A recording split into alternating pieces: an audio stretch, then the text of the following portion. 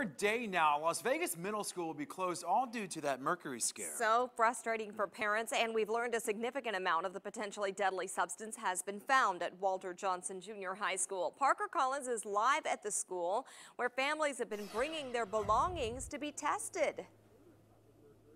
Like you said, classes are canceled again today. This is the third day these doors have remained closed. This is something I've been following since the beginning. Over the weekend, we learned a lot more information. They found more than a quarter cup of mercury throughout the school, mostly in the gym. And all weekend, parents and students have brought things here to be tested for mercury. But that's not all. Officials have been going into homes, into students' homes, and testing for mercury there. And at least one family cannot go home because of those high levels. Again, though, no one had to go to the hospital because of mercury, but this has been incredibly stressful for the parents.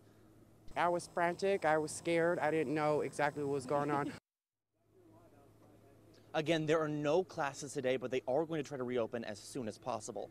Reporting live, Parker Collins, 13 Action News.